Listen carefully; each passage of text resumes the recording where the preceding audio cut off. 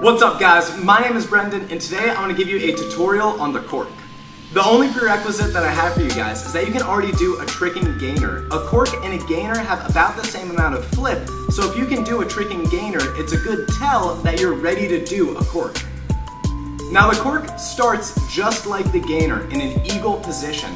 Now here I'm going to demonstrate Euro step, but you can get into that eagle position however you want. You can do a scoot, you can do a rise, but as long as both your arms are back behind you, your hands about waist level, and your right leg is cocked back, ready to swing if you twist to your left, you'll be good to go. Just find your way to that eagle.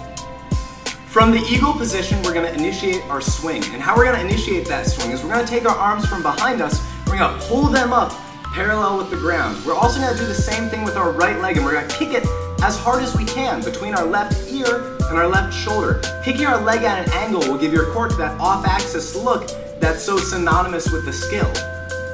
Now, as you drive the swing, make sure you're jumping off your plant leg. For me, it's my left leg. I need to jump super hard off my left leg to get all the height I need to get all the way over in the cork. I can't do all the work with just my swing leg and my arms. I need to jump a little bit, and that's why I have that left leg, my plant leg. Once we've left the ground, we're going to initiate our twist, focusing on the 3 cores of twisting.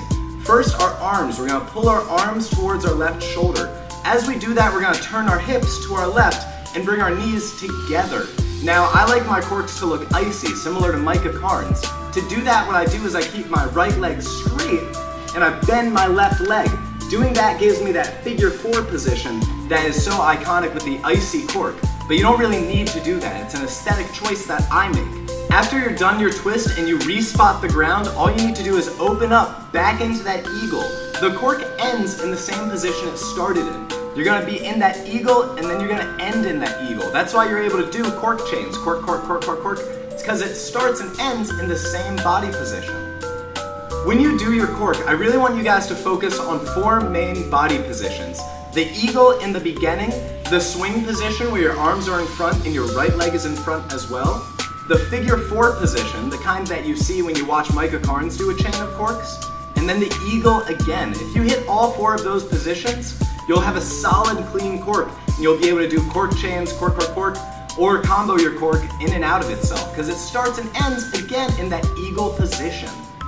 Thank you guys so much for watching. Cork is such an iconic move in tricking that I wanted to do a tutorial on it, just on landing the skill. If you guys have any questions about that, please write them down in the comments down below. Real quick, I want to say a huge thank you to all the patrons who have been supporting the series. You guys have been awesome. You guys have given me the freedom to start building this into more of a community, more of something that can actually help people.